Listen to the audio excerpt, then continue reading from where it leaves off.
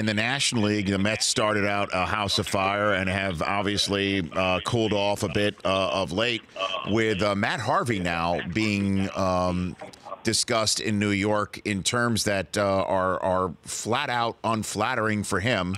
The headline in the New York Post that was today in particular was quite something. We're going to put it up on the screen here for our television viewers to see, where it just wonders if he's done in New York, whether he's going to be certainly done as a starter, whether he's done and he's going to be put down in the minor leagues. What's going on with him, Peter? Well, it was really interesting last night because Mickey Callaway was asked after the game, is he going to make his next start? And Mickey said, well, we haven't determined that yet. And with a hint that, maybe he would go to the bullpen. And then Harvey, of course, was asked, and he said, no, I'm a starter. There's a realization that has to come in. One, the velocity now is 91 to 93. It's not 96 to 98 as it was.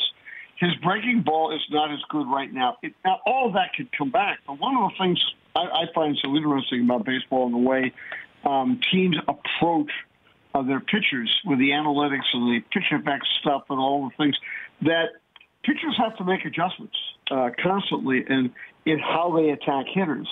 And that's something Matt's going to have to do. He's going to have to realize that he's not the same guy. He can make a mix, get his curveball back, and make some adjustments. I mean, it's hard to say he can be traded. He's a free agent at the end of the season. And I don't know if someone's going to pay $7 or $8 million for Matt Harvey right now, or give the Mets anything. The amazing thing is he looked to have been one day maybe a Kershaw type pitcher, where that's where it's been. And now the headline of today's Post in the back page, it says the Joker, not because he's the Dark Knight. Yeah, it's Daily News. Hard. Pardon me. I mean, I think it's hard for Matt to accept what's happened. I think that's going to be a big part of it. Changing his repertoire, changing how he approaches hitters. It's something that has to be done. If it has to be done through the bullet, whatever. Mickey Callaway has been very successful, obviously, as a pitching guru in Cleveland. And Matt's going to have to make some changes and see what happens. I don't think he's done. I think he's capable. I mean, I thought when he threw really hard that he could really pitch, too. But Matt loves that New York life. He kind of, he approaches life as if he's walking down the runway. And he's not going to be on the runway anymore. I mean, going into the beginning of the season, we knew the Mets had two great starting pitchers. We didn't know what was going to happen with Matz. We didn't know what was going to happen with Wheeler. We didn't know what was going to happen with Harvey. Matz has been okay, pretty good. Wheeler threw very well in his last start. Now, Matt is going to have to make those changes and make some adjustments.